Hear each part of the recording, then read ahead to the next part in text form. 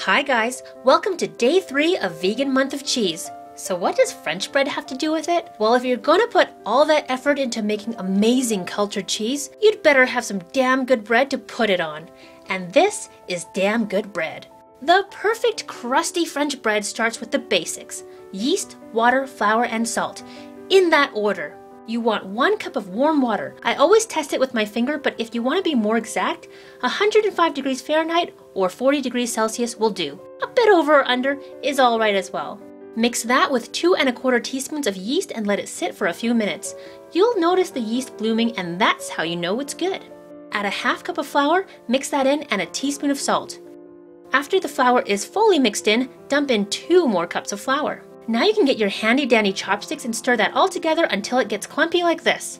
You don't have to use chopsticks, I just use them for everything. Now make sure your hands are clean before you get them messy. Squeeze the dough bitsies together and knead it into a ball. It might be kind of stiff, but don't worry. We'll cover it and let that rest for a good 15 minutes or so. That lets the gluten relax and it will be easier for us to knead. So go ahead and knead that on a lightly floured surface. You may have to sprinkle some flour here or there, but try not to add too much.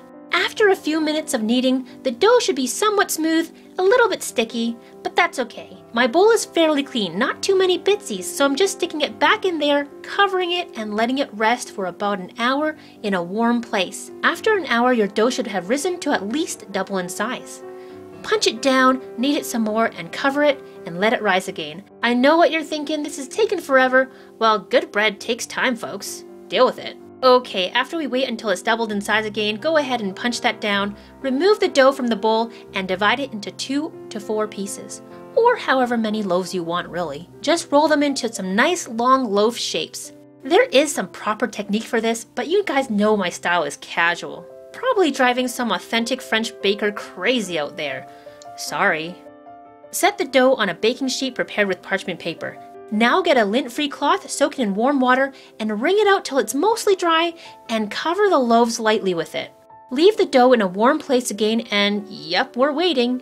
They should double in size after 45 minutes to an hour. Now place a pan on the bottom rack of your oven and set the other rack in the middle. Preheat your oven to 450 degrees Fahrenheit or 232 Celsius. Remove the cloth carefully from the dough. If the dough sticks to the cloth, just wet the cloth from above and it should release. Go ahead and make some slashes with a sharp knife across the top of your loaves. You can do diagonal slashes or one down the middle. It's up to you. When your oven is well heated, get a cup of water ready to pour into the baking pan that's already in the oven. Spray the tops of the dough with water, then place the tray on that middle rack. Pour the water into the hot baking pan underneath and close that oven door quickly. There will be steam, so be careful. Now we wait for 25 more minutes for this bread to be baked to crusty perfection. Finally, remove the loaves from the oven and let them cool on a rack like this. And that's it. Not a lot of actual work, but kind of a lot of waiting around. So worth it though. Let the bread cool for at least a half an hour before slicing. I know, so difficult. But I don't want you to burn yourself. Use a good serrated bread knife to slice thick pieces of crusty French bread. The inside is super soft and fluffy. Just look at that fluffiness.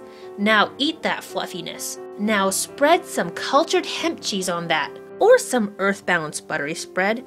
That's the best. Thank you so much for watching this. Don't forget to give it a thumbs up and share it with your friends. It really helps me out when you do.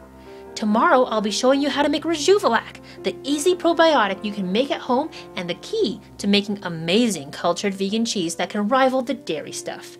Bye for now!